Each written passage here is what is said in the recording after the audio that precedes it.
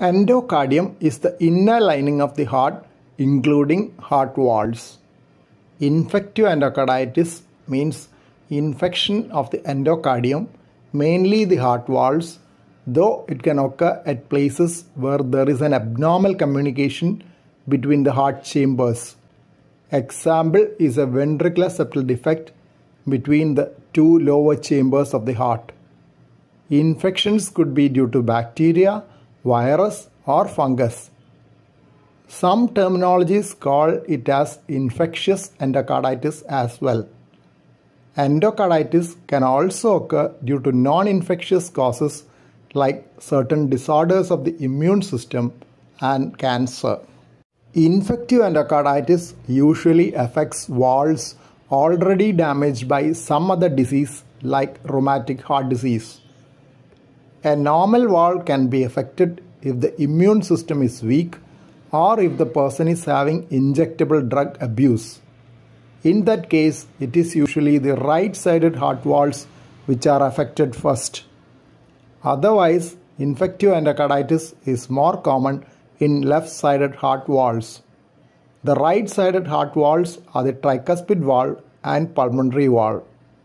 Left-sided heart valves are the mitral valve and aortic valve.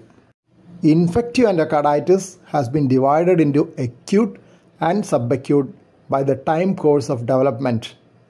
Acute endocarditis develops and progresses rapidly, while subacute endocarditis develops and progresses slowly. Though both are serious disorders, acute endocarditis is immediately more dangerous. Generally, subacute infective endocarditis is more common than acute infective endocarditis. Acute endocarditis has a higher risk of spreading to the regions of the heart near the valves, producing collection of pus around the valve ring abscess. When an aortic valve endocarditis spreads, it can damage the conduction system of the heart, which is very near it. This can produce complete heart block, an electrical block different from the blood vessel block which produces a heart attack.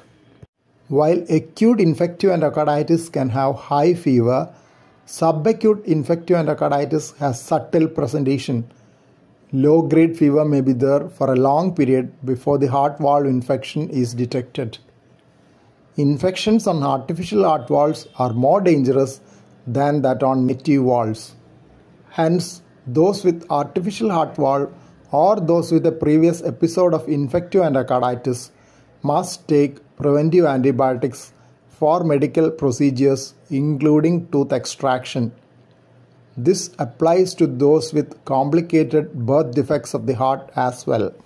Sometimes subacute infective endocarditis can manifest with a complication. The infective material on the valves, known as vegetations, can break off and get lodged elsewhere in the blood circulation. It can start an infective process with localized enlargement of the blood vessel known as mycotic aneurysm. A mycotic aneurysm in the brain can rupture and bleed, producing a stroke. Large vegetations can also break away and block blood vessels elsewhere, producing damage to the organ with blocked blood vessel. Kidneys are often affected in infective endocarditis and causes problem in giving medications which are excreted through the kidneys. An echocardiogram, ultrasound study of the heart, is often used to pick up infective endocarditis. Small infective structures attached to the heart valves or near regions of abnormal communication between the heart chambers are the hallmark of infective endocarditis. They are called vegetations and comprise of the microorganisms and clot-like material. Echocardiogram will also show the damage to the heart valves like a perforation of the leaflets with leak. If there is a collection of pus near the heart valve, that can also be documented by an echocardiogram. Collection of pus may need an urgent surgery to remove it along with the infected valve. The organism which has caused the infection is determined by a blood test known as blood culture. Though medications for the suspected microorganism is started soon after taking the blood culture, it is modified if needed when the culture report is obtained after a few days. Repeat blood cultures are taken later to confirm eradication of the organism from the blood.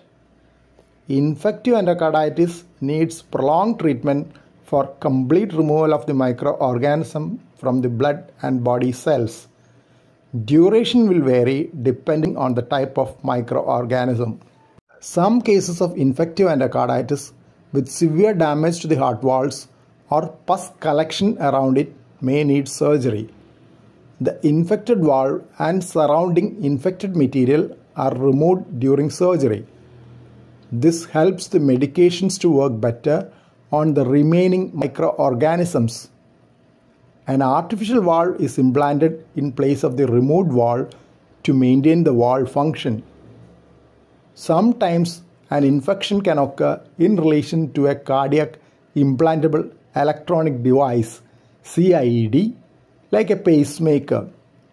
In such cases, the device may have to be removed temporarily and re-implanted later after sterilization, or even a new device given. Thank you for watching this video. Please subscribe, like, share and post your valuable comment below this video.